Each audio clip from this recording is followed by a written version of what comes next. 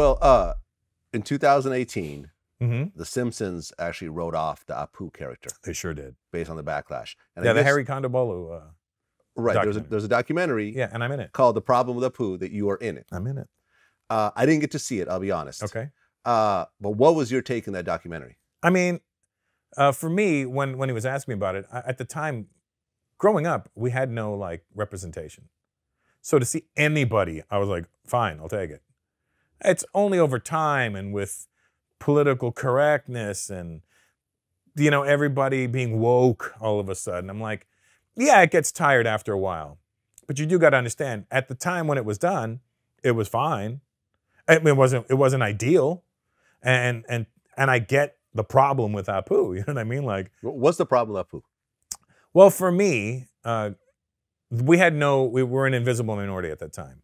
So the only person you saw of an Indian heritage was this cartoon character who was played by a white guy, you know. Oh, a white guy plays him? Yeah. Okay. I didn't know that. Hank Azaria played him. Okay, I didn't know. Yeah, they had to write him off because Hank Azaria said, I don't want to do it no more. Oh, okay. Yeah, he was like, he felt it, you know what I mean? And, okay. Well, but it's fine. I mean, like, you know, it is what it is. I mean, we had no representation. I used to look at Eric Estrada and think he was Indian. If you look at Eric Estrada, he looks Indian as fuck. Yeah. But don't he look Indian as shit? He looks Indian as fuck. Okay. And I've met him like, holy shit, are you sure you're not Indian, bro? Because you look more Indian than me. Right. Well, because, look, if you go into a bunch of 7-Elevens, even in LA, you will find a lot of Indian people. Indians or Bangladeshis or Pakistanis. And, you know. For whatever reason, owning 7-Eleven seemed to be like a business that's popular in the Indian community. Yeah. Right? They could own their own company. They could set their own hours. And they could have a sense of ownership. There's nothing shameful about owning a 7-Eleven. There's nothing wrong with it. And growing up, it was like, you know, especially growing up around black guys, that's what you would get snapped on about the whole time. Like 14, 15 years old, that's when my black friends were like, yo, hey, do me a favor. Yeah, when your dad comes home, can you ask him to bring me a Slurpee on his way home? I'm like, and then I go, you know, and I would do that, you know, because you're going back and forth with these guys. I'm like, well, it's funny you should mention my dad. Now, how's yours? Oh, yeah, you don't know him. You know, that kind of shit. It was like always, you're just snapping on each other all the time.